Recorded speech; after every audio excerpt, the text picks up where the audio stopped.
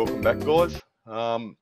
We've got our next clinic lined up and ready to go here, but I was just watching a few of the ads pass by, and just a reminder, if you are going to jump on there and grab any of our merch, don't forget you can use the discount code and get 20% off on any orders, and some of the proceeds go back to helping build this as a bigger and better convention and social gathering for us all. So up next we've got Michael. He has a clinic that really has caught my interest. I know nothing about it, but lighting your scenery without wiring has seriously got some something funky going on there, so it's caught my attention. I'll hand it over to Michael to give himself a bit of a background intro to you, and we can go from there. Over to you, Michael. Thanks very much, Brad. Hey, it's great to see all you guys out there this morning. And as you can probably hear from my accent, I've got a similar one, somewhat similar to Brad's, but you've probably got used to it by now. So we'll say fair income and words like that. But no, I'll try and avoid most of those Aussie slangs. Just finished my Vegemite breakfast, so I'm good to go. So I've got a layout here in central Pennsylvania. That's where I'm located now. I was born in England, grew up in Australia, worked in Germany, now in the United States. So I actually do trumpet shows at some meetings, not playing trains, but trumpets. And I always go to assisted living homes, and they often ask me, well, where are you from and so on. So I give them a tiny bit of my background. And then I say, well, you could probably call me incontinent. Well, that goes down like a ton of bricks, doesn't it? Anyway, back to the train stuff. So I've just like to tell you a little bit about the lighting that I got involved with. And actually, it's all going to be very self-explanatory. So, Brad, away we go. Perfect. Hit that video, Martin.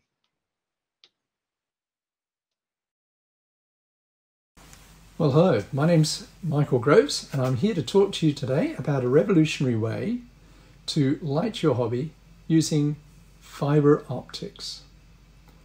And I really want to thank Hert and Gordy for bringing this program to us, because usually I'd be at a show like this, as many of you would be. This was the Amherst show back in January of this year. So this gives us a huge opportunity to come in front of a whole lot of our friends and people and just enjoy some time together. Well, before we go into this presentation, I just want to show you a little bit about the layout, and you're going to see a little bit of what we've done on it.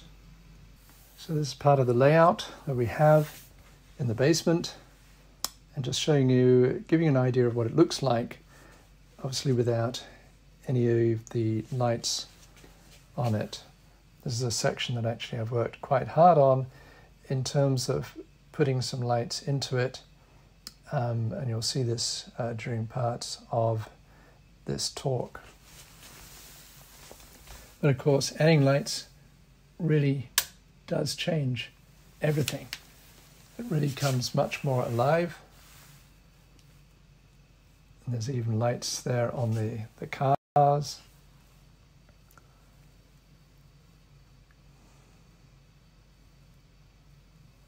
And then as we come across, come back to sort of the English village scene, you might say, with the Rolls Royce there and the traffic island and a church. The lighting really does change the dynamic considerably. I'd like to give you now a brief history of my model railroading. Really, it started at age 11 and then promptly stopped at age 13 because we left England, went to Australia, and I went to boarding school there, played a lot of music, did a lot of different things, started working, and it wasn't until age 31 that my son, age 7, was given a train set by my wife, who then said to both of us, "It is time for you to play together." And so that's when my hobby started all over again. But then at age 55, I sawed the whole piece into parts because we were moving from New Jersey into Pennsylvania. And so I didn't have a machete at handy, so there's my saws all laying there, and we cut it apart. It's pretty brutal, My son put up with it. He'd done a lot of the hard work of laying trestles, hand-laid track, and so on. But we made it, and we moved moved to Pennsylvania. Now, one of the things that I learned, though, was that rejoining sections is a royal pain. And the second thing I learned during this process was that rewiring is a absolute headache. And of course, what had happened was I actually had laid out my basement. My wife had told me to lay it out before putting the train room in. And by that time, all the labels had fallen off the wires, and I didn't know which wire was which. Well, before we get any further, I'm going to talk a little bit about then what had we used for lighting. Well, we started with grain of wheat bulbs. My son put these together for us. I rarely, if ever, turn those on. Why? Because if they burn out, we're stuffed. I'm not going to replace them. I have a rower station up there with these grain of wheat bulbs, but it still look very attractive. But what I learned is, of course, they're very small and bright. They're horribly difficult to solder, lots of wiring involved, and horribly difficult to replace. Fortunately, I haven't had to replace any of them. Then, of course, along came LED lights, and so I worked into that. And LED lights have some specific challenges. One is that there's an anode and a cathode. So, in fact, they're polarized. You can't just wire them without regard of polarity. So that is a bit of a challenge in implementing LED lights, but most people have got over that. I went to a website which many of you are familiar with, Evans Designs, and they got this huge range of LEDs, great, and different colors, really fancy stuff. But then I looked at another slide on Evans Designs and I said, well, that's interesting. All that wiring, am I going to go through all of this again, or am I going to do something different? And of course, my biggest concern was to end up with spaghetti wiring. And that's something you want to be super beware of. In fact, Rick Wilkins at 2009 Amherst meeting showed me this control board. Then he flipped it over and showed me the spaghetti that's there, right there. And basically I would just say, don't let this happen to you.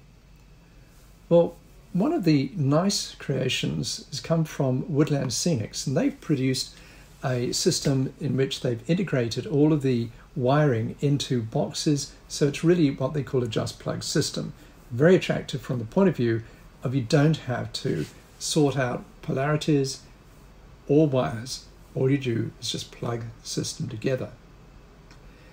Now it comes with many components, and that for me is a bit of a challenge, because if I'm ordering or if I'm putting something together, I've got to plan my ordering from them in order to get the right components. There's also a fair amount of real estate required, and that's, as we're going to see, is a bit of a challenge. So LEDs, summary: inexpensive, long-lasting, polarity and voltage are critical, spaghetti wiring is still a challenge unless you use something like the just plug system from Woodland Scenics. So why didn't I go with a just plug system solution? First of all, I found it a bit expensive. Two, it takes up a lot of space underneath the layout with all those control boxes. But I think most importantly for me, it limits creativity. I enjoy being creative, and having a system like this limited what I could be doing. So then I thought, well, how about fiber optics, right? No wiring, easy to install, but how are you going to power these things? Now, people had told me, you know, you can't do that, Michael.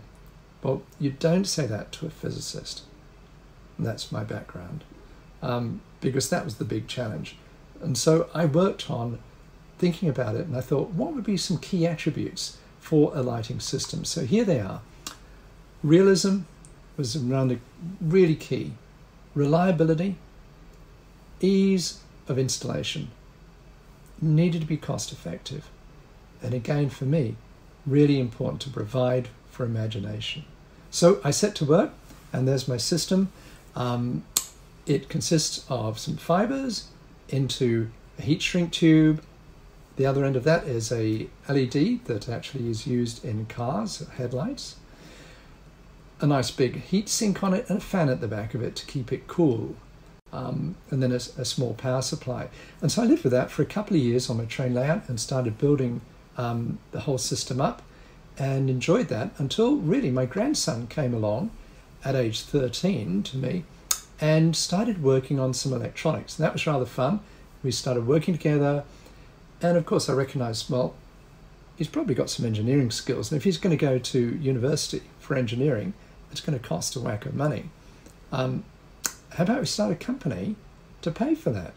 So that's how the company came about, was talking with Austin, and in fact helped name the company as well as the product. And that's our first product, was the Lamplighter 1, which you see there, into which you plug the fibers. And the idea really is conceptually very, very simple. All we do is take the Lamplighter 1, take a fiber, drill a hole, run it up into a building, you got light. Take a light, alternative, a lamp say, and you can run that down, the fiber down, into the lamplighter.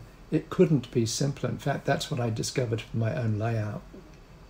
So here's one of our lamps, perched over the top of a Rolls Royce. Naturally, I had to have a Rolls Royce.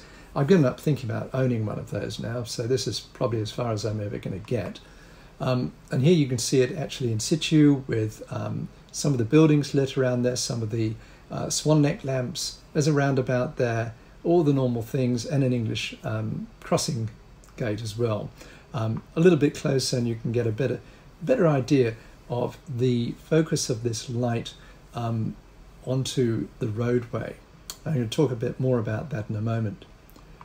Well, you know, it's really great to just add lighting where you want. So you can see those guys in the picture there, they're digging on a road. And of course we're always digging roads up and filling them in. That seems to be what goes on all the time, much to motorists' annoyance. But when I didn't have a light there, nobody really noticed it. But as soon as I popped a little light on there, boing, it really popped out. And of course there's a little mini miner there with a light shining on it. But you'll notice that in fact for the light, it's really a nice conical, about a 40-degree spread on that beam, unlike an LED which is more typically about 135-degree spread. Now, I took some of these round to one of my friends in the area, and Al Judy, and he actually took some of them, rusted them up, made them look older, and put them on his scenery. So that was rather fun. Well, of course, I have to have somebody to make these, and there's one of our dwarves. He's the youngest, Benjamin, and there he is making a set of swan neck lamps, and those are the ones that are around on quite a lot of layouts around the world now. Well, one of the things I do like is an English pub. And so I built one from scratch, just out of my own mind and so on. But I obviously wanted to put a whole load of lighting into it. So I did that. And I wanted to put some lighting up into the trees because I love that sort of fairy lighting feel. And there we are, small fibers, just poke them up into a tree, very simple. But I also wanted to have some lighting on the underneath the umbrellas, so there was lighting on the tables. And again, very easy, just put a fiber up there and I've got lighting. So the next slide actually just shows you a railway station behind that pub, and I didn't put a light on at that time where those men are digging, and you can't see them at all. They're right there next to the London taxi. Well, there's my fibre spaghetti. And yep, you obviously do end up with a bit of a spaghetti. But the nice thing about it, I was worried about it at first, was there's a glow from those fibres. So I turned the lights off completely and I got underneath and I could see exactly where every light was. That's tremendously useful when you want to move things around. It's also interesting for children, as Paul McCarty, who's one of my customers, discovered. He sent me this great picture of his grandchildren looking up at the fibre spaghetti underneath his layout. So here was the lamplighter design. Needed a very bright LED. I wanted to make sure it was easy to mount, so it's just got a couple of screw holes there. There's very few components needed to do the lighting, and it's very easy to trace the lighting. So if you look at it overall, it's really what I think of a 2 or 3 component system. So there it is, there's the lamplighter box and some fiber. Well, maybe you want to put some lamps on. So here we go. So we've got a lamplighter and some lamps, or maybe all 3. So we want some fiber into buildings, we want some lamps and so on. So basically, with 3 components and a drill, you're away. Let's take a look at what happens is I looked at the layout that's right behind me, and I've got a 6-foot section here that I've lit. And I want to describe that a little bit in terms of the components and compare what it is with my system or the Dwarven system versus, say, using something like the Just Plug system. So here we go. So I've got 16 buildings lit up. I've got 22 street lamps. I've got 3 umbrellas and 1 tree. I'll use 3 lamplighter 1 boxes underneath the layout. And the cost for all of that list is $400. Well, remember, there's a lot of components in the Just Plug system. So I called them up and I said, okay, so what do I need to do in order to make this work for me? So I described the system and knew exactly what I needed for lighting, of course. And this is what they came back to me with. And you can see it's just quite a lot of components, and you've got to get it right. Otherwise, you're going to be having to order again and wait and so on. But the cost of the system is $560, so that's a little bit more. The other thing, though, with the real estate requirements, you can see they like to have sort of a linear array of those little modules they've got. So if you took the Just Plug system with, say, 13 boxes, which is what they're suggesting, assume a ½ an inch between them, you end up with about 4'4" of space underneath my layout at the front that's fully taken up. And I've only got 6 foot, and it's on a curve, in fact. The Dwarven system, it's only 3 boxes, mount them where you need, and again, my layout's 6 foot wide. So to lay that out, it was going to be a lot more of a challenge. Now I want to answer another question which is important, which is what does it really cost then to light, to put 1 light into a system? So the lamplighter box will accommodate 13 of the 1.5mm fibers, that's the diameter, or 28 of the 1mm fibers. So on an average, you could probably use about 20 fibers for different light structures, depending upon how much light you need in each of those structures. And so total list cost for the starter kit that includes 30 foot of fiber is $85. So the cost per structure for the lighting is $4.25 each. Let's take a look for a moment at how that compares with Woodland Scenics. Again, I'm not going to go through all the components there, but adding them up, list cost was $231, and so a cost per structure of the lights was $11.50 to do the same job, and that's really quite a lot more. Let's go back for a moment and talk about having some imagination and fun. So I put together a diorama which I take around to most of the shows, and it just shows off a number of different lamps. But one of the fun things that I did with it, and you can see that here, you can see there's a tent, and what I did was stick a very small fibre up there because obviously you don't want it really glowing. There's also a car back there with its headlights on. Actually, I put 1mm fibres in there, and it probably could have done with 0.75 because it looks like it's got its high beam on crazily. But anyway, so you can light cars easily. There's one of my old cars. It was looking a bit dishevelled, so I just stuffed some lights into it. So that's the product that we came up with, and my second oldest grandson, or youngest grandson I should say, is David, and he does all the manufacturing now of those lamplighter boxes, and so I thank him. He's one of our dwarves, as we call him. So we've got a bunch of different products. We've got an HO carriage lamps, HO globe lamps, and those are actually produced using 3D printed bases and posts. So really it's quite an interesting technology. Then we have some highway lamps. That took a while to develop as I was looking for a way in order to have the fiber come up and then do a right angle, the light to do a right angle bend. So there's actually a mirror in the top there to produce the light down onto, or shine down onto the highway. But then came out with industrial building lamps. It was interesting, we took those to a show, and actually it was the NMRA last year, and within 4 hours we'd sold out completely. That was a big surprise to me, and that's actually probably our biggest selling product today in terms of lamps. Well, we also have scaled into the O gauge, so we've got swan necks for them, the carriage globe lamps. Now that's an interesting area, because one of my concerns was, that's going to probably require a bit more light than an HO setup. So we developed a Lamplighter 2 box. It's what I think is the big brother to Lamplighter 1. Has basically about 50% increase in light output, and it's double the capacity of the fibers compared to the Lamplighter 1. So again, I designed it really for the O scalers, but also for HO people who maybe want to do a whole village. So in fact, we'll talk about it in a moment, how I replaced some of my Lamplighter 1s with the Lamplighter 2 in order to consolidate and reduce the cost of my layout even. But what surprised me is I've had a bunch of N scalers who've actually bought this product, and it's clear that they just wanted to have one box to light everything on their very compact layout.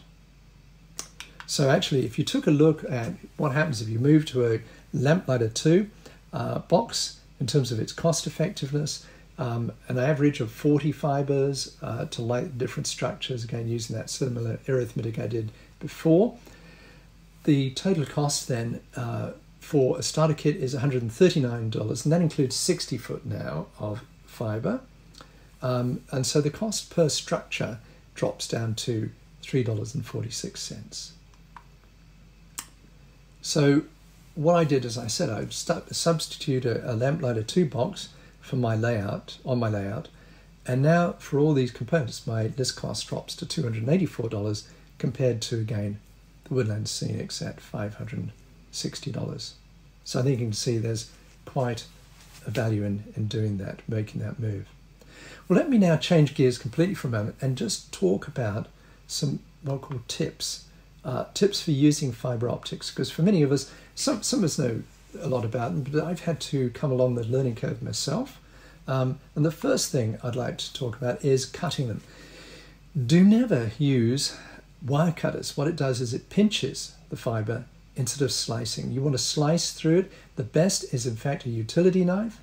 Alternative are some shearing action cutters which have very firm, stiff blades in them. That'll give you, or even some wire strippers. They often have a scissor-like action at the end of those, or at the beginning part of those, and that will give you an excellent cut. Very important to do. Well, many times you really want to change the color of the light. I came across these Tamiya translucent paints, and just dab onto a paintbrush a little bit of red onto the end of a fiber, and hey presto, I got my house on fire. Very, very easy approach to changing the colors. And indeed, so there it is in one of my other buildings, in fact one of my buildings behind me. And key with fiber optic lighting, there's no heat dissipated near the building at all. It's all dissipated in the Lamplighter box. That's a bit of a freebie, as I might say. I always put tissue paper or something behind the windows so that you're not seeing directly into the building.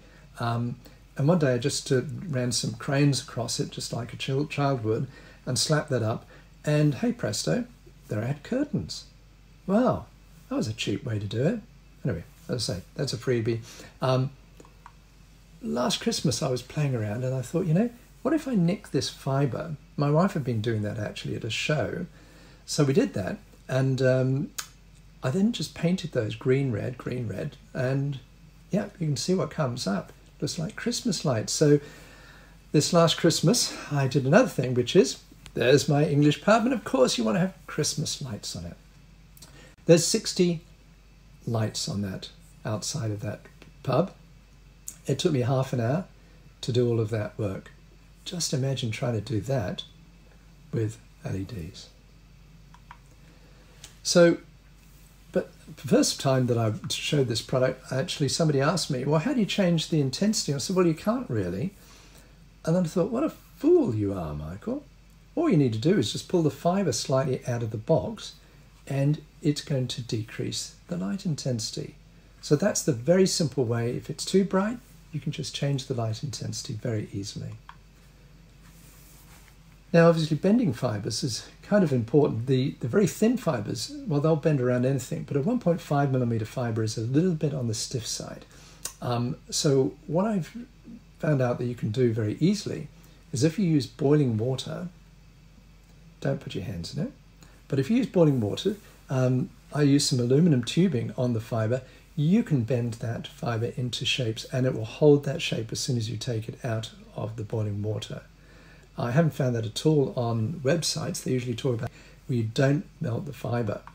So you can make multiple bends to go around corners and so on, but do be careful because if you make too sharp a bend, then you're going to lose some of the light. And in this particular case, the bend is very sharp and I've got quite a lot of light loss. What's going on, of course, is the fiber holds the light in it and the light bounces back and forward, but and up and down. But as soon as it comes to a corner, if the bend is too sharp, you're going to lose some of the light. So I actually have some guidelines for typical bend radiuses. So for a 1.5 millimeter fiber, I recommend a minimum radius of about 6 millimeters. And for a 1 millimeter fiber, it's about 4 millimeters. But having said that, experiment with it because you could see on that Christmas the pub lit up, actually had the fiber coming up a drain pipe, basically looking like a drain pipe. I'm making a fairly sharp bend and I still had plenty of light in it. So how about connecting fibers? Well, maybe you cut it too short.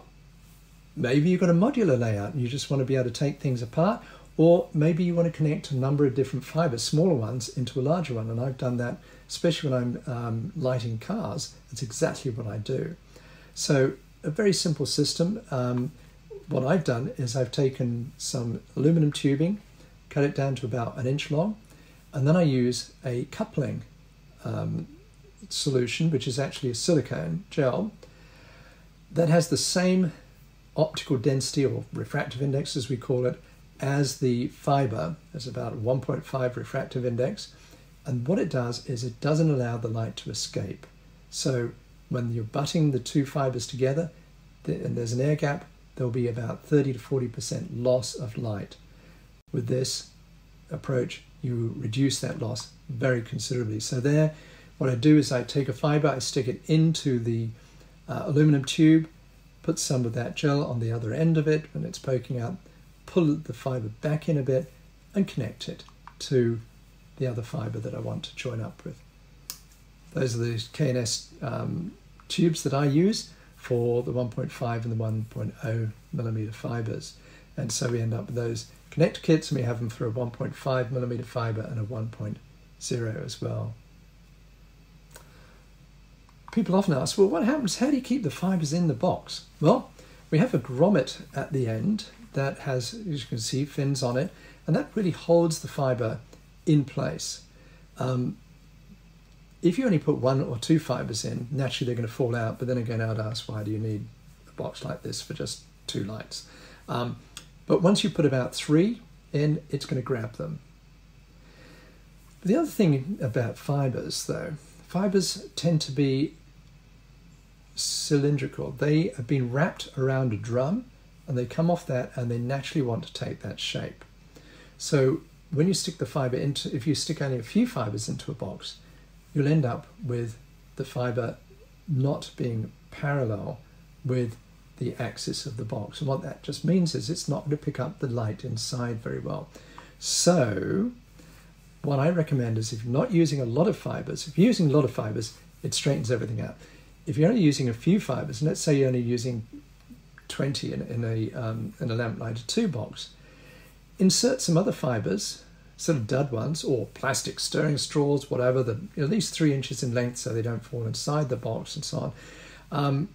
And that's going to straighten your fibers out, and it will give them increased efficiency of light collection. So very, very simple approach. So let me just sort of now go back and sort of summarize what I see as the key benefits that I've discovered as I've worked with fiber optic lighting. Number one is the realism aspect. It's very easy to light so many different buildings, structures, and again, adjust the intensity to what I need. I can literally add lights in seconds. I did a test recently where I put a village together, or I had a village and I wanted to light it, and I put in 9 lights, and it took me 10 minutes to do the whole job, and then I could sit back, have a cup of coffee, and enjoy the scenery. But of course, that's because there's no wiring involved, and that, for me, as I've got older, is a key aspect. Again, no heat dissipated in the buildings.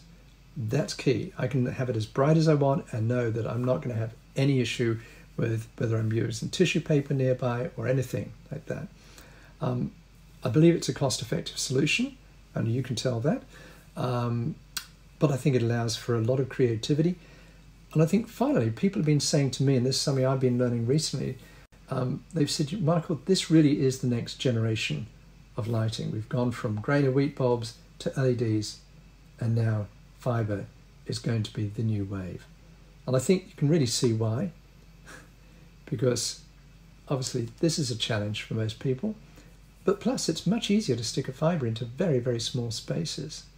So again, well, my wife got a bit crazy and decided that my drill needed to have some social distancing and a face mask on it. So anyway, so we have the lamplighter one, we have a fiber and a drill. So that's all you really need. So my motto is really, it's a 3-step process. Attach the lamplighter underneath your layout, drill the holes, stick up the fiber, and you're done. I don't know about you, but I love seeing other people's layouts. And so we've put on our website, we've got what we call a customer showcase. And I'm really pleased with the number of customers who are sending in images of what they've been doing. So I'd like to really give you a bit of a flavour for that, just a bit of a buzz, I think.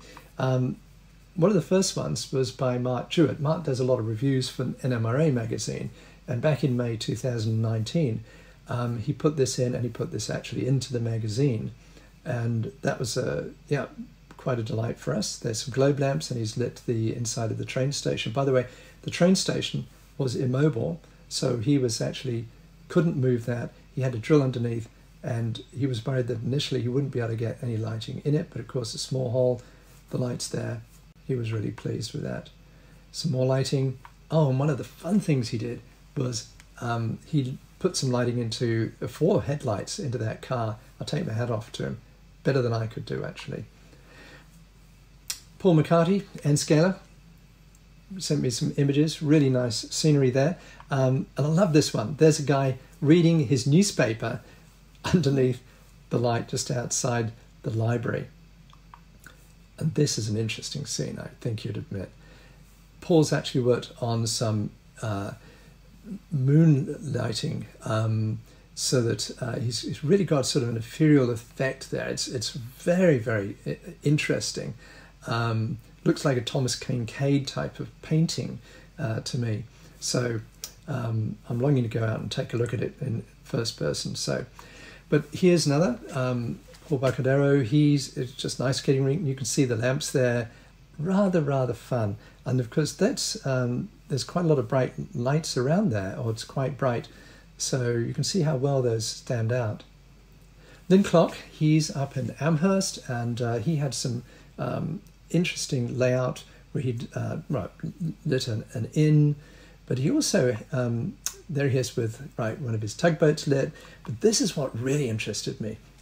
He had basically a wharf there, and there's sort of a barge with the trucks on it and rail lines.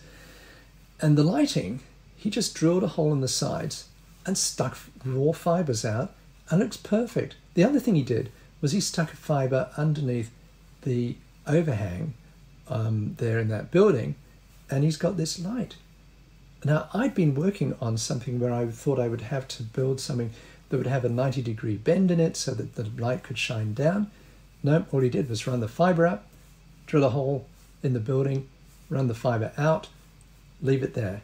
So I thought, well, I'm going to have to see if I could work that on my layout. And there is one of my buildings with a small door, and I did exactly the same and got some light on it that way, so very easily. So I threw my project out the window. I'm hoping a bit later is this church, for example. You can just stick a fiber up surreptitiously through the layout. You don't need to sit it far through it so it's showing, and it's just going to beam light out onto a building. And here is some very, very nicely lit church. Now, Steve Juranics, he is a Canadian, and he does some lovely work with buildings, and he'd used our system to light this building, I think, quite artistically. And one of my greatest interests here was the signage. So he'd actually lit that signage up using the fiber optics. Great job on that. I've mentioned Al Judy before. Here he is. He's lit some of his scenery. And Al does a lot of work with, well, as you go see, narrow gauge. And Al said to me, you know, Michael, he said, this is the best thing that's happened to model railroading in the last 10 years. And I must admit, I was rather surprised and taken aback by that. Those are some more shots from his. Malcolm Sokol, that's another one, another customer, nice downtown scene. And this one I just got, this from Jim Roberts. And I love the parking lot with the highway lamps that we've got, and of course some of the buildings that are lit. Well, I got enthused recently to do some work on my own layout. I rarely get any time to do that. So I decided to put in some of the globe lamps along a waterfront. A simple job. And the rear of those, I put 4 lights into the rear lights of that car and just painted them red. And that was a simple job. One of my customers just sent me this from his layout, and of course he's got the lights all on, but there are the lights on the bus and the lights. So he's really provided a lot of lighting in his system. Well, our newest product is billboards, and we've got a range of different billboards, and you can see them here lit up on my layout there. You can see that really, even though the lights are on, you can have quite a good effect. Now this says, Trenton makes, the world takes. Now that's a bridge in Trenton, New Jersey.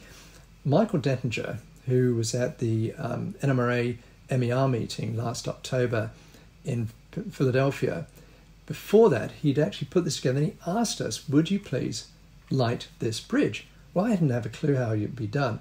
I'm in Australia. Meanwhile, Austin, who's the oldest of my grandsons, our senior dwarf, as we call him, got to working on this and came up with some lighting. And there it is. What he did actually was he nicked the fiber and created that lighting. And we can talk about that further. Hopefully he's going to write a paper for that, which might come out in one of the magazines, and you'll learn exactly how he did that. Well, in April, I was very grateful that Cody had put together so a 2-page spread in that magazine where he'd taken some lights that had been installed but had never been lit, and he just pulled them out and put in some of the Dwarven lamps, and again very, very quickly, which sort of demonstrated to him as well as others how quickly you can put lights in. Right, I'd like to show you something about lighting a church. So here's the church, and if I take that up, all we've got are 3 fibers, 1mm fibers coming up. We've actually got some coffee stirrers stuck in there so as to keep the fibers fairly straight, and you can see it's very easy to move them in and out of there.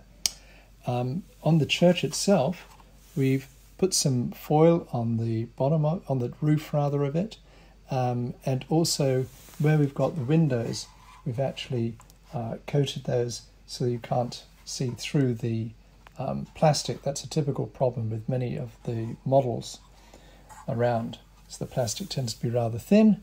Of course, there's some gravestones attached to the side. Well, we'll put them back down so they can enjoy sitting down there. And then we've got the effect of the light on there. Now, one of the things you will notice is, in fact, that there's quite a bit of light on the front of this church, and it's really coming from this little light down here. In fact, if I put my finger over there, you can see the effect of that. That's just a single fiber that has been stuck, drilled a hole, stuck the fiber down there. All you can see is the end of that fiber, and because of the spread of the light, it gives you a nice glow onto the church building. So what we need to do now is just go and turn the lights down a bit more so as to really make the scene pop a little bit more.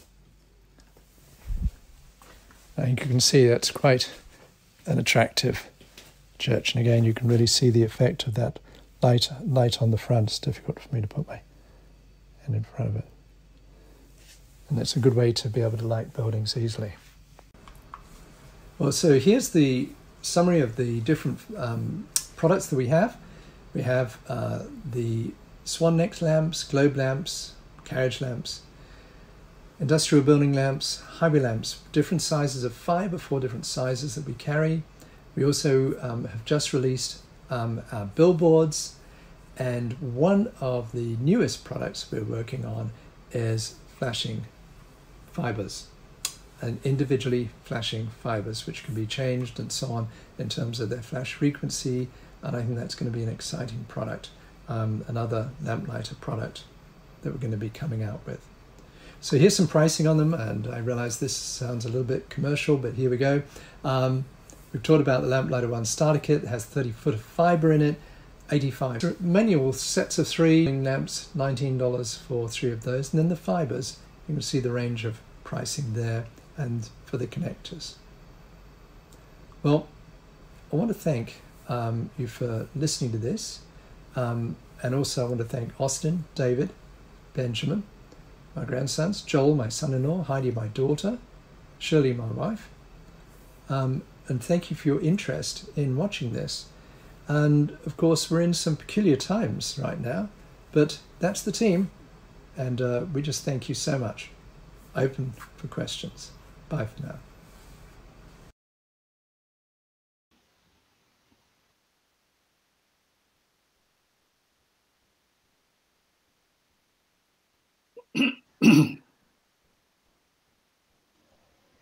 Okay, we're back here in the studio. I had a bit of a fumble with the mouse then, trying to get the right buttons to press, but I believe I've actually unmuted my microphone. I better go and check that, because the last time we did NMRAx, I left my microphone muted for a while until we started seeing comments in the chat that no one could hear me, which isn't unusual if you know me online.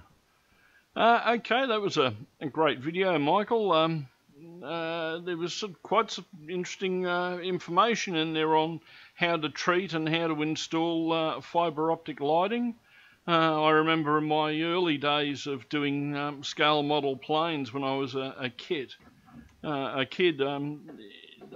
ended up using fibre optic lights for I think it was a 1/24th scale B29 I did, so that all the instrument gauges actually lit up. So the principles that you had in that video can be applied to any type of fibre installation, basically, I take it. Absolutely. Yep. We've actually, I actually had somebody who bought one of those big sort of Falcon models, Lego ones, and they bought our system to put it in, and we've got people even putting it up on Lego sets and all over the place. What's interesting about that, Martin, is there were articles back in Model Railroader back in the 1970s that described a lot of what I've actually done here. The only challenge was there wasn't the lighting source. Yes. It's been around. It's just now, I think, coming of age because of the technology that's available. And I'm very grateful for that because it helped me out. With the advent of the ultra miniature LEDs, I mean, you go back 10 years ago and the smallest method of illumination would have been a grain of rice incandescent globe or the likes, whereas now you can get LEDs that are, what, 0402, which I think are less than a millimetre by a millimetre, and they look like just 2 bits of wire, but then when you put power to them, they actually glow at the end.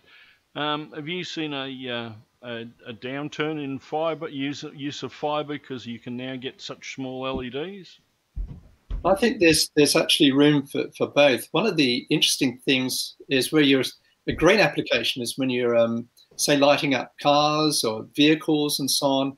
And I've had a couple of customers come to me and say, look, I was just tired of fiddling around with tiny wires and trying to poke these things down, because the problem is, you know, an LED at the end of these tiny flimsy wires just doesn't hold well. Whereas if you take a fiber, it's actually going to just sort of push it straight down. The light just comes out of the end. It's very easy to handle. So people have actually come back to me and said, now this tends to be the easier way to implement those. As someone who's sat here with a microscope and soldered wires on the end of an 0402, I can agree with you there. It probably would be less daunting to use that technology. So, Brad, over in Facebook, have we got any questions, or have you have any? Well, there's been a couple of little questions. I think some of them were a little early on, and I think you answered them later in. James asked, can fibre optic cable withstand a tight bend? I saw like from down here that obviously doesn't need his beauty sleep like me and you, Martin. He's still up. Yep. He asked, do you have to do anything with the end of the fibre as it exits the light fittings? No, actually, that's great. But that is a great question. The keenest thing is to give it a really 40 degrees as it comes out. It enters at about 30 degrees into a fiber, exits into air at about 40 degrees. If you really want to spread that a bit more, what I do is I just take a fiber and I'll just take my wife's, go up to my wife's gas stove. I'll just go like that onto it and then I'll measure the diameter. And once I've increased it by 70% or so, it's going to have a nice domed end on it. And now the display is going to be much broader. So if I want something that's a bit broader display, greater visibility from the side, that's exactly what you do. But there's no need to do anything fancy that we normally see being done in the telecommunications business. Okay. The only other question was from Ian is, how do you recommend you protect the fibres underneath your layout from damage while you're under there working on your layout? Yeah, it's if you let them dangle too much, you might get strangled with them. So yeah, one of the approaches is just to put them in a wire bundle. So that's very easy. You can get these ones that open up very easily. You can put those in. So basically handle them really the same way you'd handle your wiring. So that's a very easy way just to keep track of them. You did see some where I obviously hadn't put them in a bundle and I just sort of had them going straight up into the layout. But generally, I just cut them to just above the shortest length I need so that I'm not getting too short. And that does very well. And especially because when you're putting them into the box, one of the features, grab one now, I'll come up a bit close to the camera. You can see there's this grommet at the end, and it's actually got little splines on the end of the grommet. And what happens, that really grabs the fibers very well. In fact, this one's been used, the grommet's a bit open right now. So yeah, so handling the fibers from that point of view is quite easy. The smallest ones are a bit of a pain. 0.5 millimeter, they're getting down to being almost a hair's width. And those I'll normally put together with, I'll put a bundle of those together and usually put them together with, say, a 1.5 millimeter fiber. So I'm running a larger fiber over a distance and keep the smaller ones a little bit on the shorter side. Yeah, okay. Well, I think that's about all over in the chat here. I see you've actually got someone over in the chat answering some questions now. So what about you, Martin, in the YouTube chat? Anything there? Oh, there's only one last thing there. Jim was mentioning there's still somewhat of a spaghetti effect under the layout. Are there any wire management devices that you recommend, plastic raceways, that you've used successfully with the fibre optics? I haven't actually used any raceways, but some of my customers have, and I think that's the perfect way to deal with it. Actually, one of the idea actually is very simple. I've got a lamp lighter right now that's on, so I'm not going to shine it at the screen, but I'm going to stick 30 foot of fibre in here. and you can probably see plenty of light coming out of the end. Yeah. So, and that's one of the beauties of this is once the light gets into the fiber, and that's actually, it's not easy to get a lot of light into a fiber. That's the big trick part. And that's what we've developed the technology around. But once you do, it's actually going to stay in the fiber. So if you've got long lengths to run, you can, even out in garden railroads, right outside, you can bury the fiber very easily. And if you happen to chop through it with a spoon. And I'll give you one other tip that I didn't show on that. This is one of my favorite tools. It's a stirring stick. I get those from McDonald's or somewhere else. Don't tell them though. And what that does is if I've got a fiber, I can really keep that fiber very straight within that stirring stick. And it's just a great way to pop something up into a building or whatever. So I often use those as just little tricks to keep the fibers happy when they're going up into a building. Not a problem. Thanks very much, Michael. That was a very informative session on fibre and fibre optic lighting. So, yep, all that needs to be done now, I guess, Brad, is the old wheel of chat. Yeah, definitely. I think we give that big wheel a spin, and I think what we'll do in this break is I'll actually note down some of the answers, and we might come back a couple of minutes early and we'll run through some of the answers. Okay, well, let's see. I wonder what one's going to come up this time, because you and I know what questions we've written in here, and there are certain ones that there's certain ones we really want to come out. But anyway, here we go. Here's Michael's spin.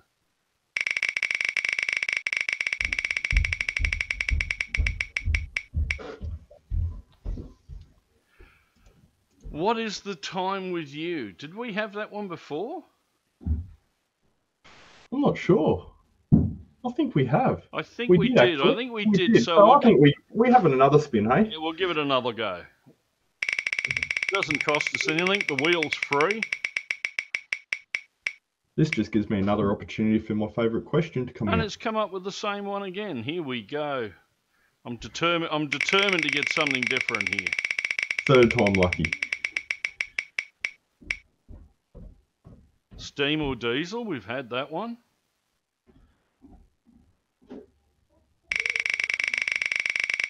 I think this might be the Australian gremlin coming out. Yeah. We had that earlier on when I noticed we're upside down. Yeah, it's...